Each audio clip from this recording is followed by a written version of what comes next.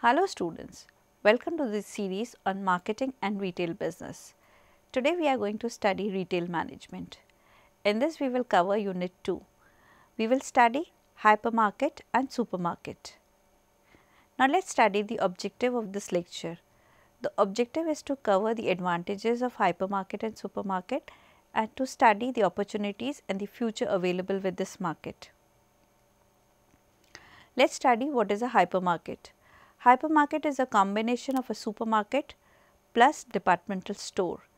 It is an expansive facility carrying a wide range of products under one roof, including full grocery lines and general merchandise.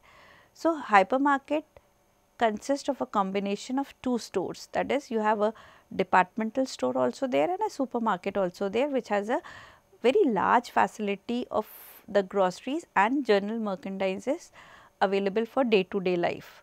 The concept of hypermarket. The term hypermarket was coined in 1968 by Jacques Pictet. The hypermarkets focus on high volume and low margin sales. They generally have more than 2 lakh different brands of merchandise available at any one time. It is a suburban and a standout out of town locations.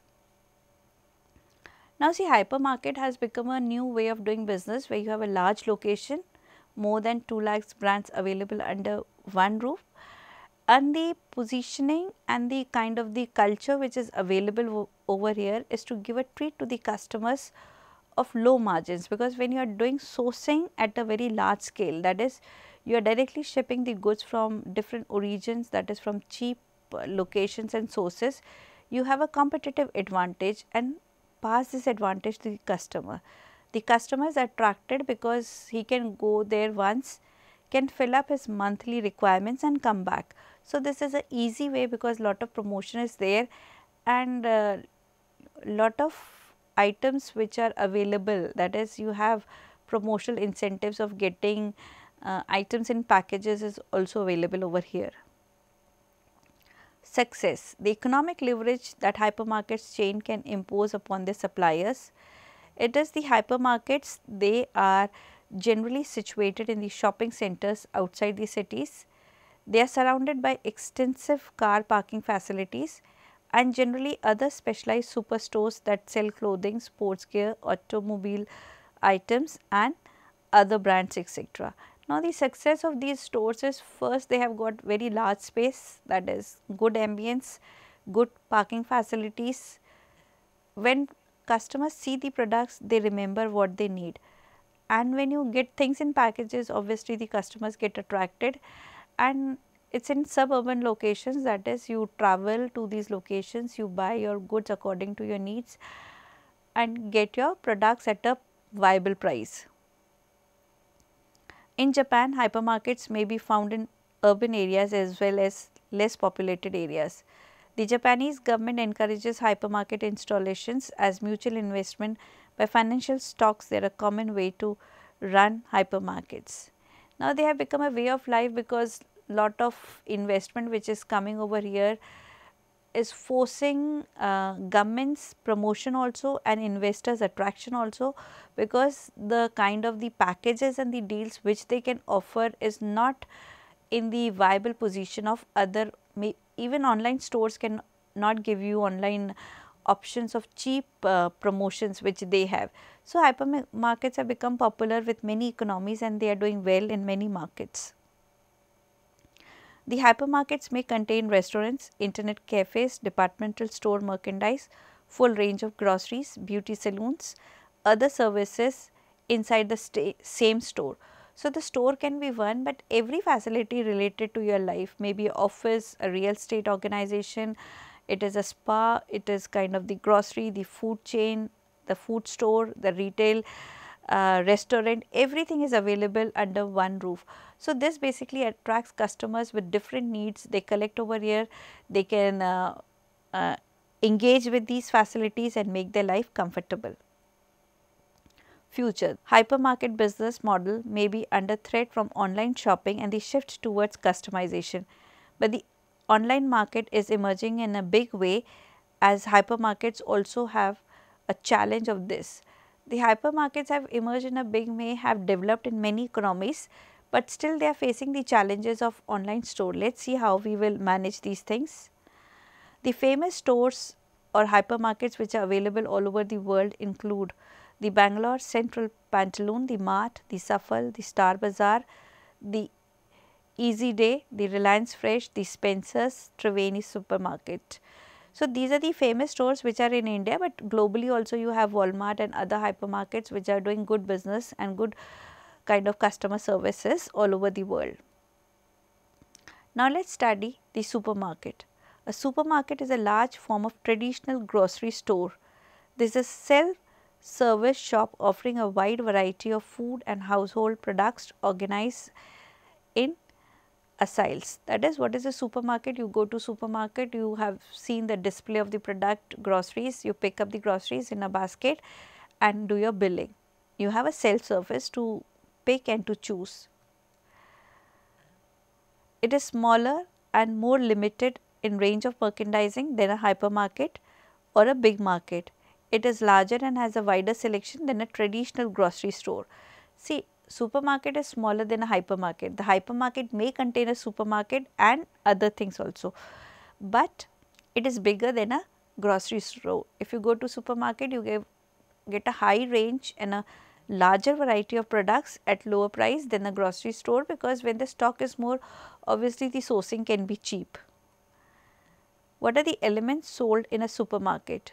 It is meat, fresh produce and dairy, baked goods and canned and packaged goods, non-food items such as kitchenware, household cleaners, pharmacy products and pet supplies, medicines, clothes, DVDs, sporting equipment, board games and seasonal items.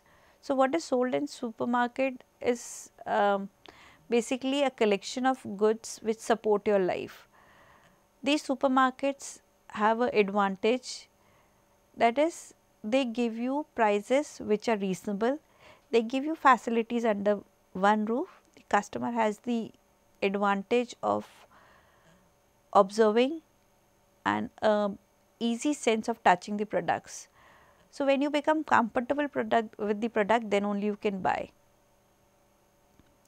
Now, let us study the traditional supermarket. The traditional supermarket occupies large amount of floor space, usually on a single level. It is situated near a residential area in order to be convenient to the customers. Now, the cost of supermarket goes high because the real estate cost is very high, and now because the attractive locations are already occupied by big investors or by traditionally people who were sitting in those locations. It is very difficult for new entrants to enter those locations, because maybe even if you have money, but the place is not there.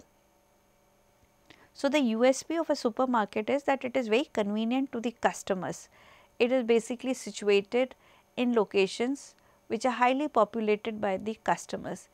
The huzz and buzz of the customers' everyday life, because they are crossing those markets, forces them to enter those markets, because they are the pulse and the part of their lifestyle. They are so convenient and so near to their life that they cannot ignore them. What is the basic appeal? It is the availability of a broad selection of goods under a single roof at relatively low prices. The supermarket offers goods and services which are fresh, which are easy to be taken away are offered. The daily bread, the butter, the food items.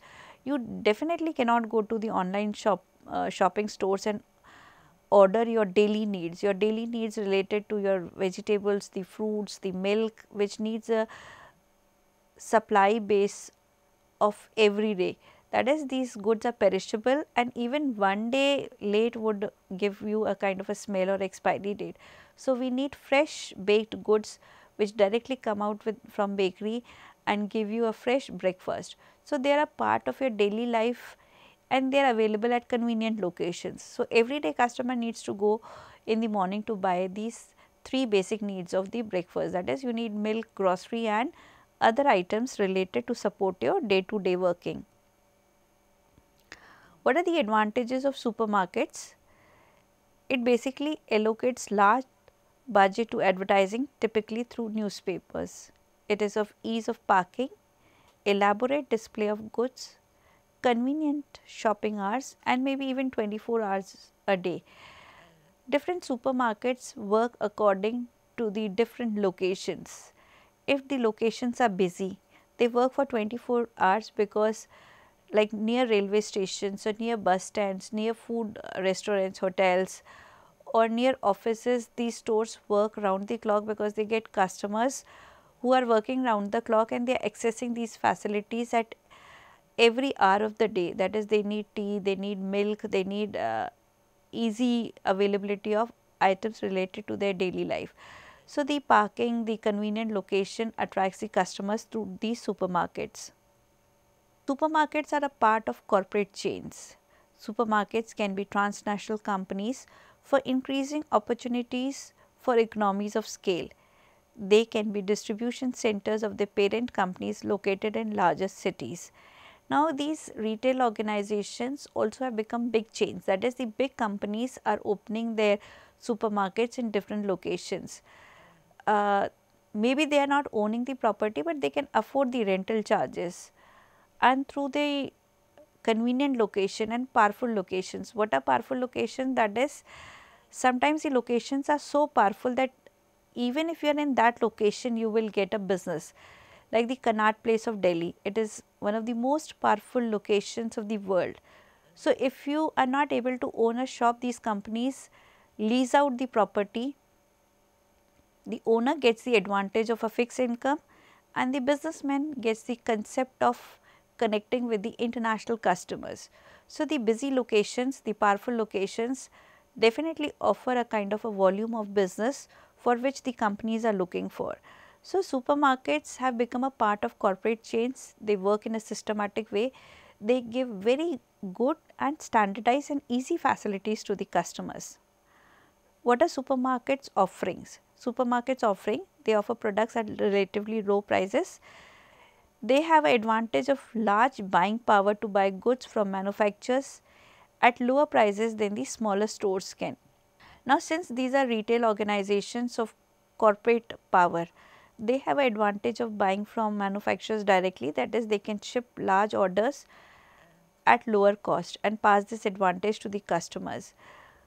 So, this kind of facility can only be made available to the customers from big investors.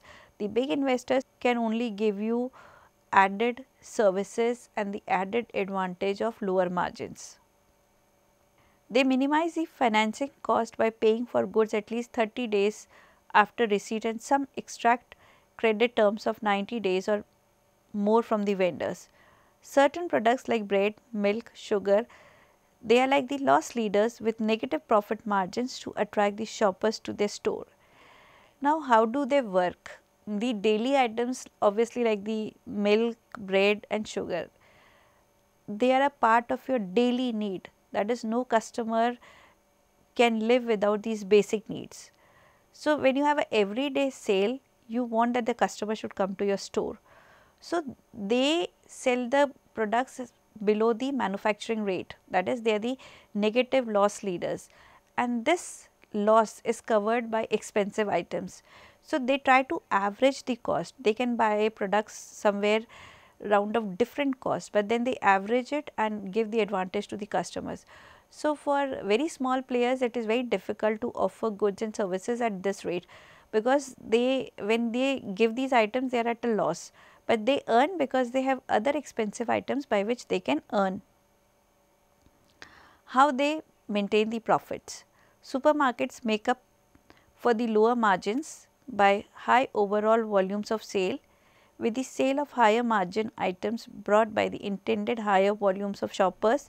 Customers do shopping with trolleys by doing self-service. So, they manage the profits because they have higher margins and higher volumes of sale. Since they are offering products at very low cost, the customers buy in bulk. When the customers buy bulk, they consume more. Obviously, price becomes the basic concept to attract the customers. If price is within the parity of the customer and the purchasing power of the customers will make the product as a part of their lifestyle. Like if juices are available at very low cost or at promotional rate, the customers can buy 2 packs instead of 1. Supermarket. Supermarket chains are attempting to further reduce labor cost by shifting to self-service checkout machines where a single employee can oversee a group of 4 or 5 machines at once, assisting multiple customers at a time. Now, these machines have become important that you can do your billings through the electronic transactions, that is the vending machines. You put your money and you get a slip and you get the products which you choose through the machines. So, machines have become a part and parcel, so that the customers can be given service at a faster way. Now, supermarket is basically a concept where you are modifying a departmental store. What are the services offered by supermarkets? Services offered by supermarkets, basically they cater to the banking, the cafes, the childcare centers, the insurance financial services, the mobile phone services, the photo processing, video rentals, pharmacy, petrol stations, etc. So, these supermarkets basically are situated in locations where you will get all facilities related to life. You will have ATM machines, you will have offices related to insurance services, you will have saloons, you will have beauty care, you have health centers, you have gym, everything is available within the nearby locations or within a supermarket. Supermarkets are typically supplied by the distribution centers of the parent companies. They offer products at relatively low prices by using their buying power to buy goods from manufacturers at lower prices than the smaller stores can. So, they have a competitive advantage of a cost. The cost can only be minimized because they buy in large quantities. When they buy in large quantities, they got quantity discount, the bulk discount and even the cash discounts. These discounts are transferred as lower prices to the customers. To maintain a profit, supermarkets make up for the lower margins by a high overall volume of sales with the sale of higher margin items bought by the intended higher volume of shoppers. When you come with a promotion and offer goods, there is a large number of customers attracted. Even the Big Bazaar supermarket offering Sabse Saste 5 Din offers huge footfall. It is very difficult to go to a Big Bazaar in those days because the promotions and offers force customers to buy in bulk for a year or for a month. They store goods, they buy in bulk and they increase their consumption. Now, let us study departmental store. A departmental store is a retail establishment offering a wide range of consumer goods in different product categories known as departments. So, what is a departmental store? When we are studying hypermarket and supermarket, we have studied the word departmental store.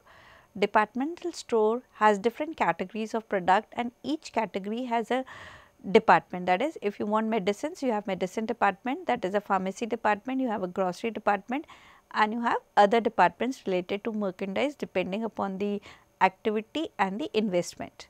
Now, let us study major cities where departmental stores have made a kind of a very good appearance. In modern major cities, departmental stores have made a dramatic appearance to reshape shopping habits with service and luxury. Similar developments are underway like in London, Whiteley's, Paris, Le Bon Marché, New York, Stewart's. So, departmental stores are a part of your life. When they are in good locations, they attract customers. Online shopping is not the only way for consumers to survive. When you are traveling you need to see the culture, the kind of the products which people are using, the ambience, the way. So, most of the shopping which is happening in London is through the travelers. Maybe the local people are not buying, but the large number of people who are traveling, they buy the goods and services from these stores because they want to carry these services and goods as a part of souvenirs for their near and dear ones. The retail departmental store industry consists of companies engaged in the operation of departmental store chains, including auxiliary internet and mail order facilities. The industry is limited to departmental store retailers, offers a diversified product line. Now, for departmental store also, it is not the only way to survive. These departmental stores are also supported by internet facilities, that is, they will cater to the options of mail order business and internet orders, that is they will supply you to the home address also, but they have an option that if the customers are coming to the store, they are looking after the customers also. So, you do not have any viable solution in the market that is only by online shopping you can survive or only by departmental store or hypermarket or a supermarket you survive. Markets and stores, the physical stores, they are the lifeblood of any society. The modification, the innovation and the developments of markets reflects the living standards of the people. The living standards of the people basically cultivate a habit of consumption and a habit of educating their life by using good products. It is not only technology, but it is good food habits, healthy eating habits, buying good food concepts in terms of purity, in terms of organic foods also improves the quality of life. So, all the retail options, whether it is internet or it is a hypermarket or it is a departmental store, helps to change the society in a big way by changing the shopping habits and the consumption habits of the customers. The retail departmental store industry, it is classified in a diversified trading and distributing with store chains concentrated upon a single product line like specialty in appropriate apparel and accessories, computers and electronics. Stores offers a diversified product line at discounted prices is classified as retail discount stores.